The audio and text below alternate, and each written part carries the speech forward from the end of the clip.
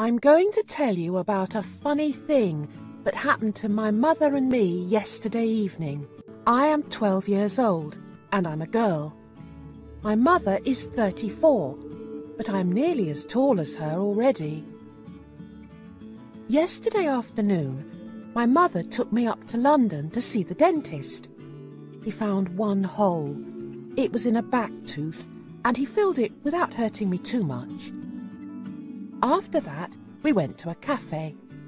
I had a banana split, and my mother had a cup of coffee. By the time we got up to leave, it was about 6 o'clock. When we came out of the cafe, it had started to rain. "We must get a taxi," my mother said. We were wearing ordinary hats and coats, and it was raining quite hard. "Why don't we go back into the cafe and wait for it to stop?" I said. I wanted another of those banana splits. They were gorgeous. "It isn't going to stop," my mother said. "We must get home." We stood on the pavement in the rain, looking for a taxi. Lots of them came by, but they all had passengers inside them. "I wish we had a car with a chauffeur," my mother said. Just then, a man came up to us. He was a small man, and he was pretty old, probably 70 or more. He raised his hat politely and said to my mother, "Excuse me, I do hope you will excuse me." He had a fine white moustache and bushy white eyebrows and a wrinkly pink face. He was sheltering under an umbrella, which he held high over his head. "Yes?" my mother said, very cool and distant. "I wonder if I could ask a small favour of you," he said. "It is only a very small favour." I saw my mother looking at him suspiciously. She is a suspicious person, my mother. She is especially suspicious of two things: strange men and boiled eggs.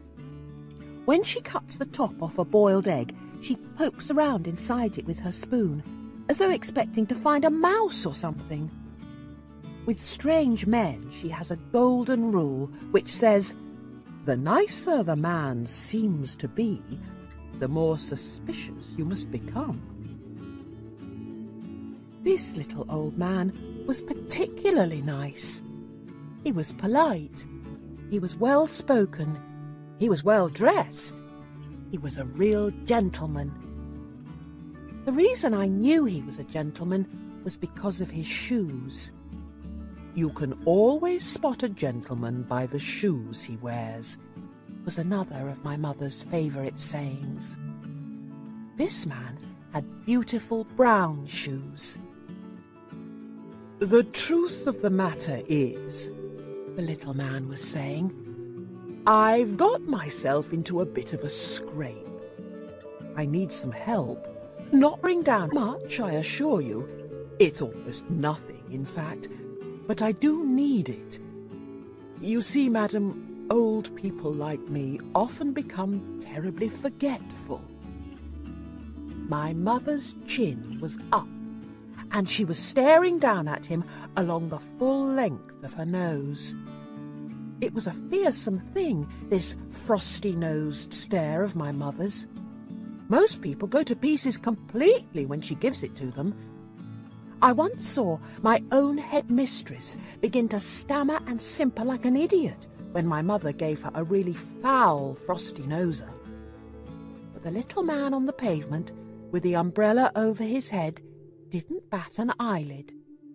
He gave a gentle smile and said, "I beg you to believe, madam, that I am not in the habit of stopping ladies in the street and telling them my troubles." "I should hope not," my mother said. I felt quite embarrassed by my mother's sharpness. I wanted to say to her, "Oh, Mummy, for heaven's sake! He's a very, very old man, and he's sweet and polite, and he's in some sort of trouble, so don't be so beastly to him." But I didn't say anything. The little man shifted his umbrella from one hand to the other. "I've never forgotten it before," he said. "You've never forgotten what?" my mother asked sternly. "My wallet," he said. "I must have left it in my other jacket. Isn't that the silliest thing to do?" "Are you asking me to give you money?" my mother said. "Oh, good gracious me, no!" he cried. "Heaven forbid I should ever do that." "Then what are you asking?" my mother said. "Do hurry up. We're getting soaked to the skin here." "I know you are," he said. "And that is why I'm offering you this umbrella of mine to protect you, and to keep forever, if only... "If only what?" my mother said. "If only you would give me in return £1 for my taxi fare just to get me home." My mother was still suspicious. "If you had no money in the first place," she said, "then how did you get here?" "I walked," he answered. "Every day I go for a lovely long walk, and then I summon a taxi to take me home. I do it every day of the year." "Why don't you walk home now?" my mother asked. "Oh, I wish I could," he said. "I do wish I could, but I don't think I could manage it on these silly old legs of mine. I've gone too far already." My mother stood there, chewing her lower lip. She was beginning to melt a bit, I could see that.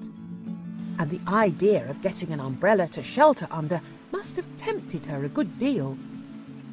"It's a lovely umbrella," the little man said. "So I've noticed," my mother said. "It's silk," he said. "I can see that." "Then why don't you take it, madam?" he said. "It cost me over £20, I promise you, but that's of no importance so long as I can get home and rest these old legs of mine." I saw my mother's hand feeling for the clasp of her purse. She saw me watching her. I was giving her one of my own frosty-nosed looks this time, and she knew exactly what I was telling her. "Now listen, Mummy," I was telling her. "You simply mustn't take advantage of a tired old man in this way. It's a rotten thing to do." My mother paused and looked back at me. Then she said to the little man, "I don't think it's quite right that I should take an umbrella from you worth £20. I think I'd better just give you the taxi fare and be done with it." "No, no, no," he cried. "It's out of the question. I wouldn't dream of it, not in a million years. I would never accept money from you like that. Take the umbrella, dear lady, and keep the rain off your shoulders." My mother gave me a triumphant sideways look. "There you are," she was telling me. "You're wrong. He wants me to have it." She fished into her purse and took out a £1 note. She held it out to the little man. He took it and handed her the umbrella.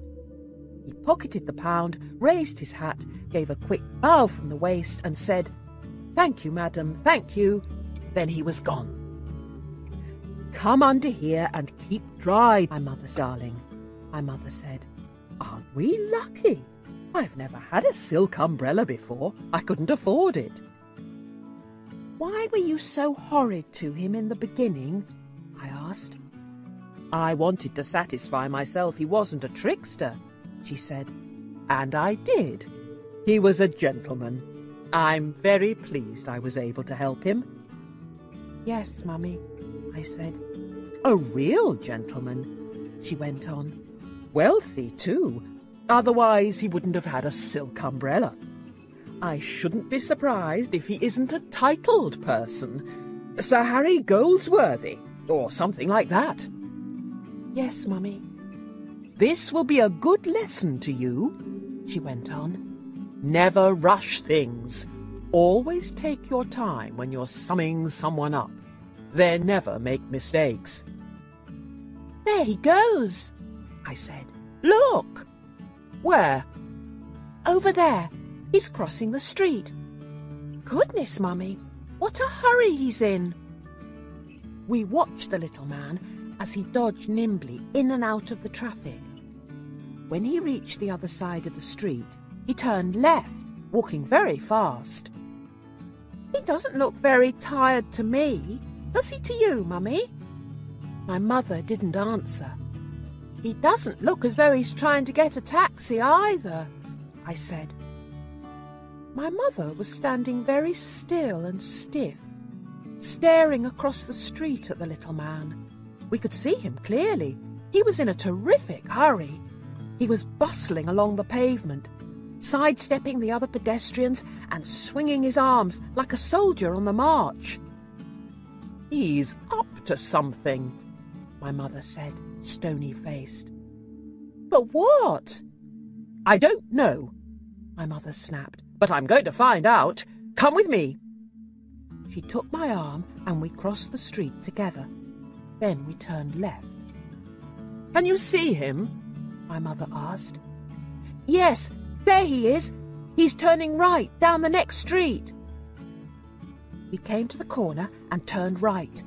The little man was about 20 yards ahead of us. He was scuttling along like a rabbit, and we had to walk very fast to keep up with him. The rain was pelting down harder than ever now, and I could see it dripping from the brim of his hat onto his shoulders. But we were snug and dry under our lovely big silk umbrella. What is he up to? My mother said.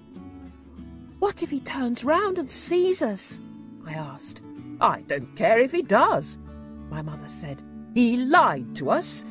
He said he was too tired to walk any further, and he's practically running us off our feet. He's a barefaced liar. He's a crook. You mean he's not a titled gentleman? I asked. Be quiet, she said. At the next crossing, the little man turned right again.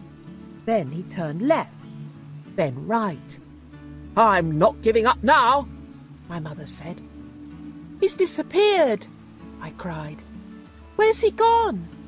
He went in that door, my mother said. I saw him into that house. Great heavens, it's a pub. It was a pub. In big letters, right across the front, it said, The Red Lion. You're not going in, are you, Mummy? No, she said. We'll watch from outside. There was a big plate glass window along the front of the pub, and although it was a bit steamy on the inside, we could see through it very well if we went close. We stood huddled together outside the pub window.